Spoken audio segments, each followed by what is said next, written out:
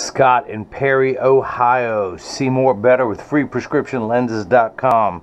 And today I'm going to cut the invisible bifocal with transitions gray and Crizal anti-glare for your Oakley frame that you sent me. And here's a good teaching moment for everyone out there who wants to send me their own frames to have an invisible bifocal put in. This is his Oakley frame. He sent a little plastic sleeve on there, just like the frame companies do. This is the club face.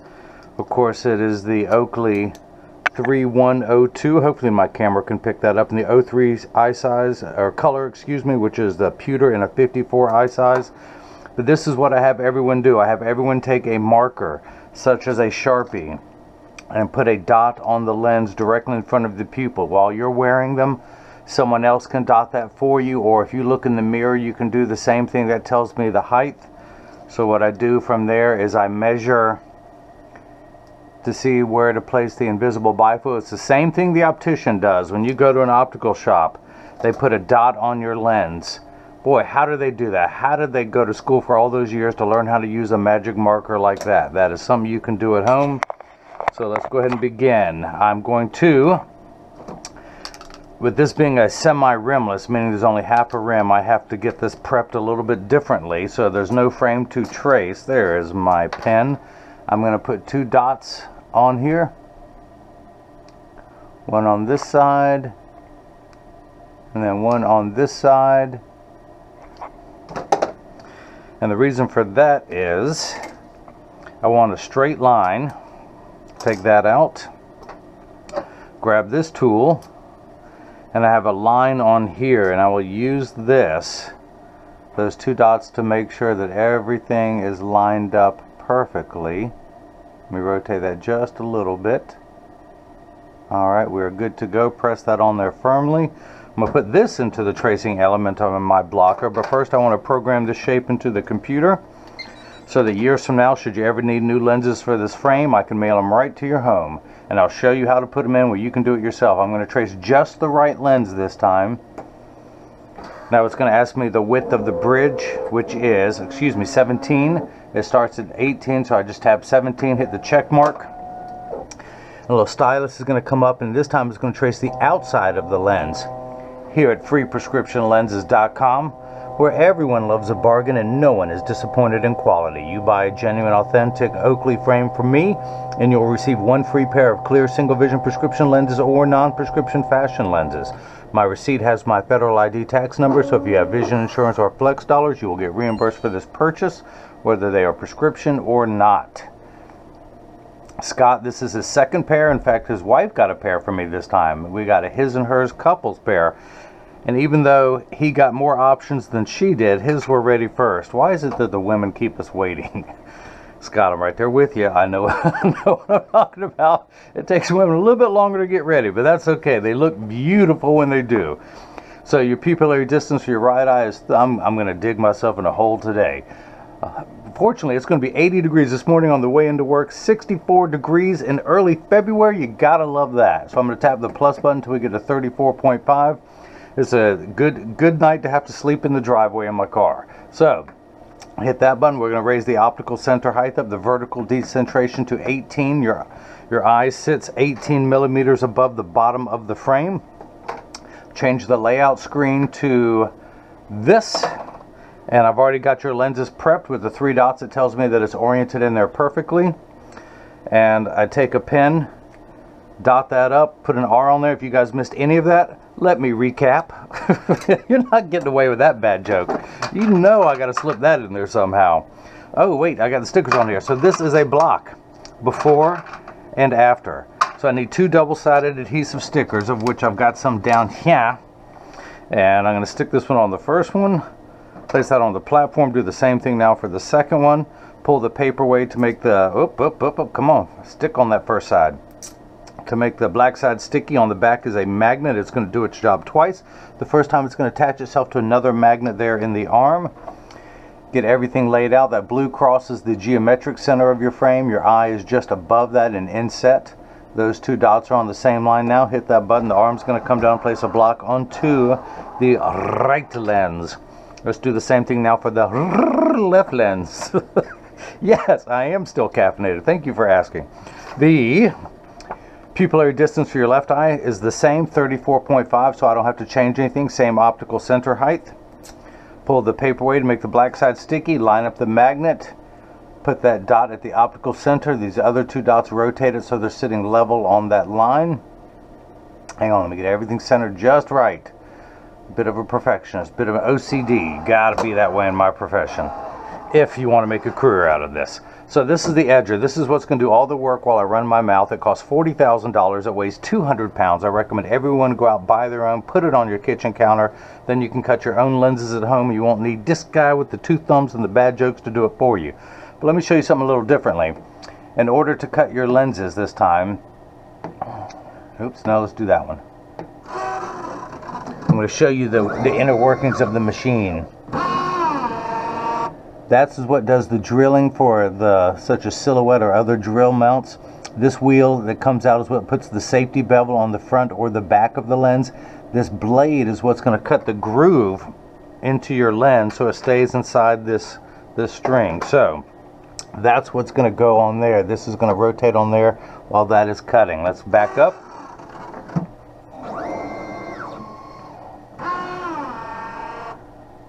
And we're going to wake the computer up. Job ID number 1336. 1336, so that will now be stored in there. It shows that this is going to be a grooved rimless. I'm not going to polish the edge of the lens. I am going to put a safety bevel on the front convex surface of the lens, a minor one on the front, and I'm going to put a slightly heavier one on the back. Now press that on there firmly. The magnet's going to do its job. The second time it's going to hold it in place into the chuck. Or say it with me, or as I like to call it, the Charles, because I don't know this machine well enough to call it Chuck. Yeah, I know. You're moaning, but you'll be telling that joke tomorrow.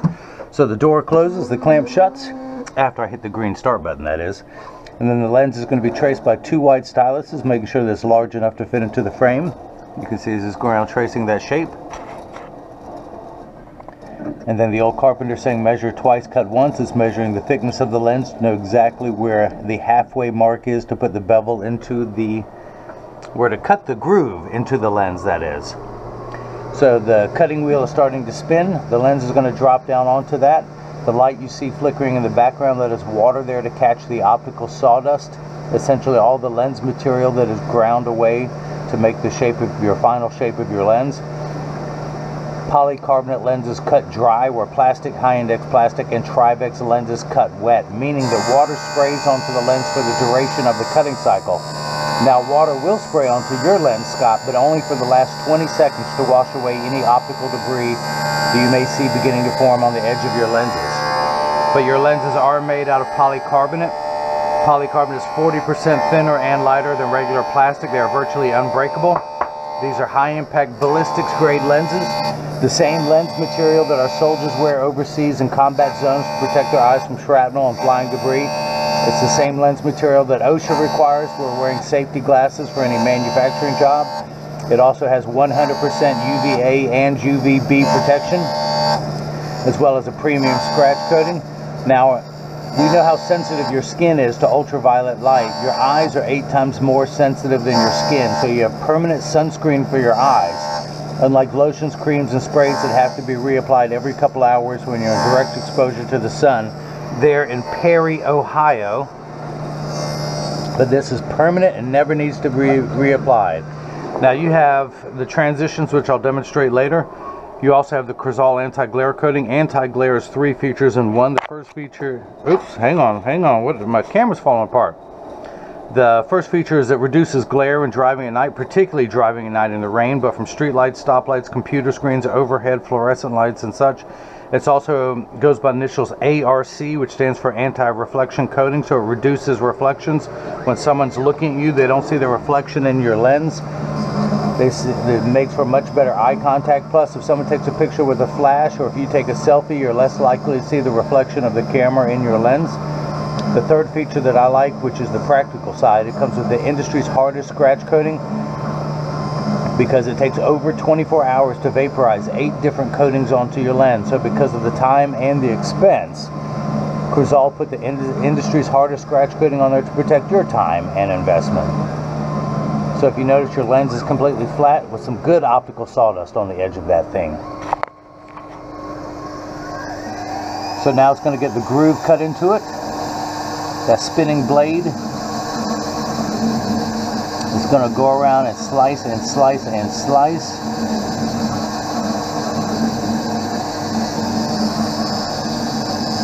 And that's how your lens is going to stay into this frame. Now here's a good bit of info. Everyone knows that you've seen the string at the bottom. Did you know you have a corresponding one in the top, because that groove goes all the way around the lens. So it's not a flat piece of metal up here. You have a little, it's known as figure 8 liner.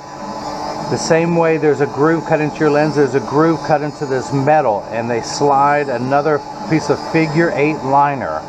So there's, when I say figure 8, it's almost like two of these, a little snowman. One goes on the inside, one is on the outside. That's the top groove, this is the bottom groove.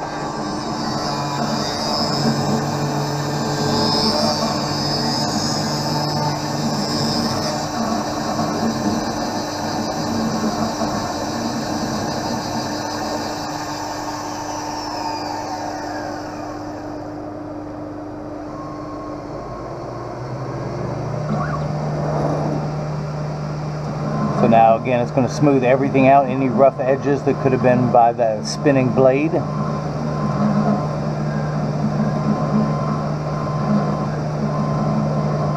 And the reason I do not polish the edge of the lenses, which a lot of people do, unless it is requested, you're paying for the anti-glare coating on the front and the back of the lens to reduce glare. When you have a polished edge, let me see if I can find one like this one, and I'll show you in yours.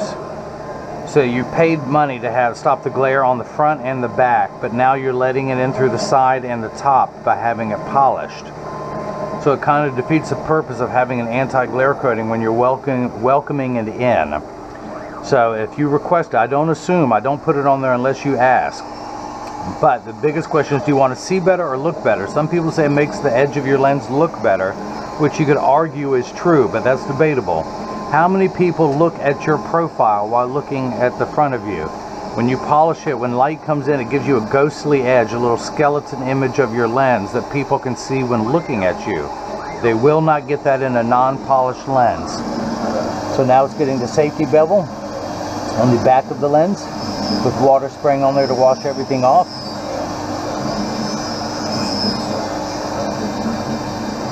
So here's another example. My mom spent, she has an old house in the city that I grew up in. She spent all this money putting double-sided insulated windows in to make it more energy efficient.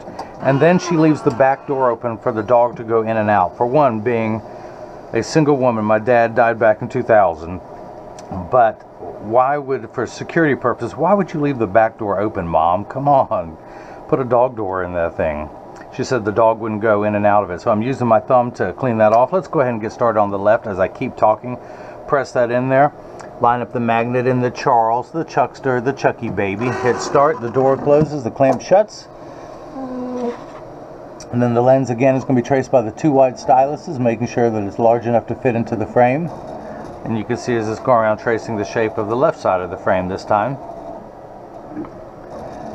And then measuring where to put the groove, and as I keep working on this one. But so she paid all this money to insulate the house better and then leave the back door open.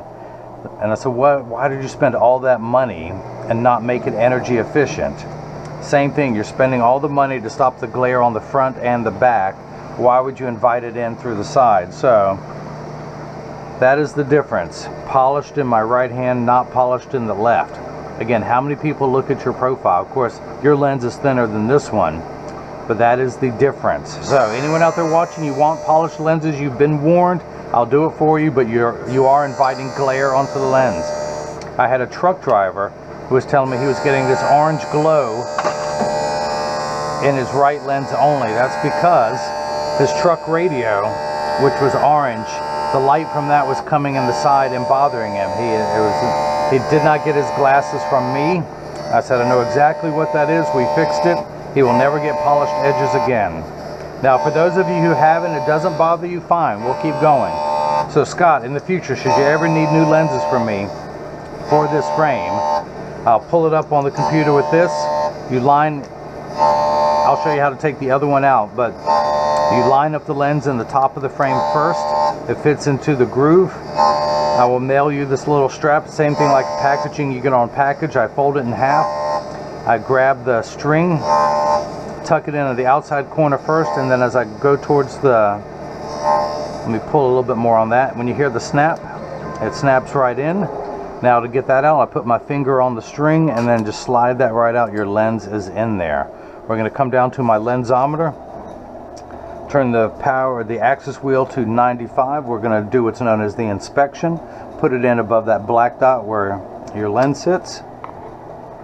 And I am getting -2 in the red. You are nearsighted.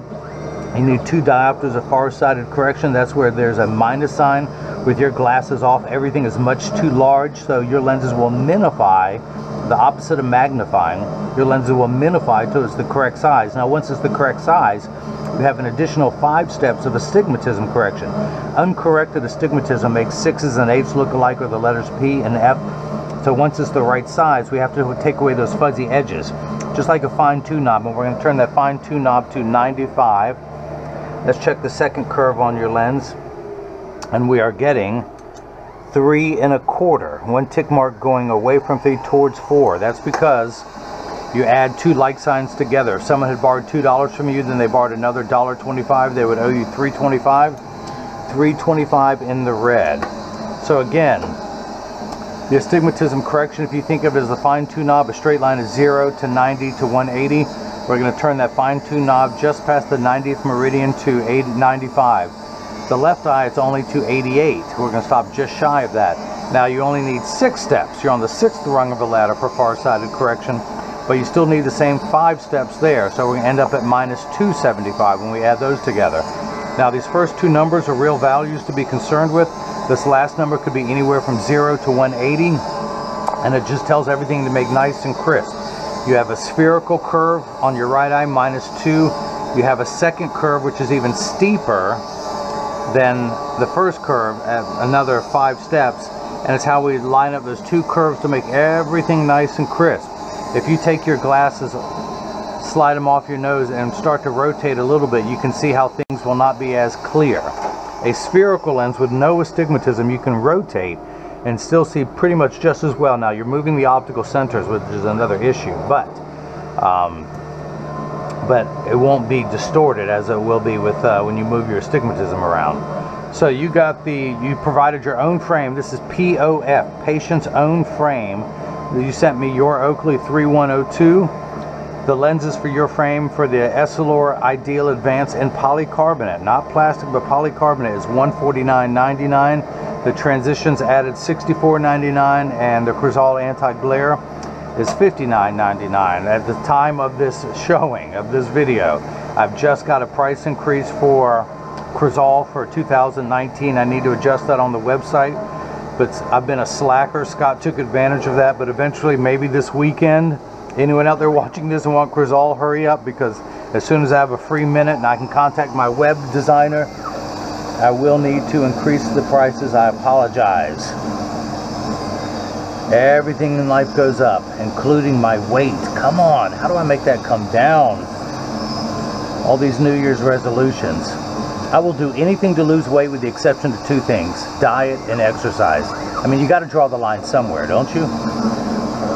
Actually, my New Year's resolution this year was to live another year. Watch, I'll probably fail miserably. So you're getting the safety bevel applied to the lens. It's just about done. I will open the door with my mind. Like that, I can do other things with my mind. I can melt ice with my mind. I just got to stare at it for a couple hours, but then I can melt it. So let me go ahead and take the block off.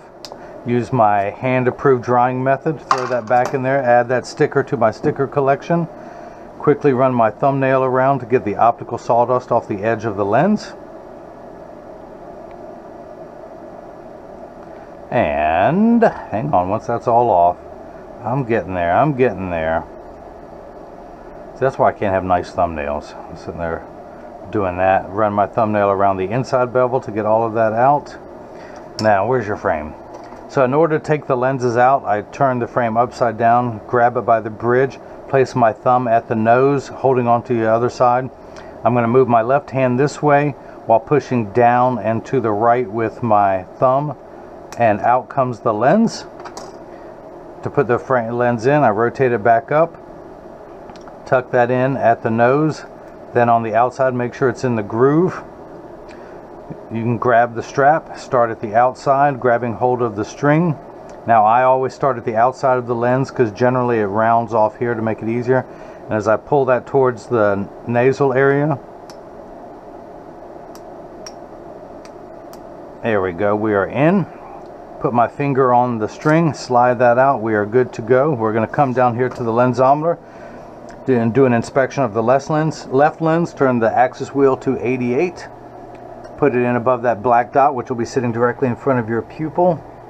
And I am getting minus 150, exactly halfway between 1 and 2, minus 150. 6 steps of far-sided correction. Another 5 steps, because everything's in quarter increments. Check the second curve on the lens, and we're at minus 275, 1 tick mark away from 3. So your pupillary distance is 34.5 for both your right and left eye, for a total of 69.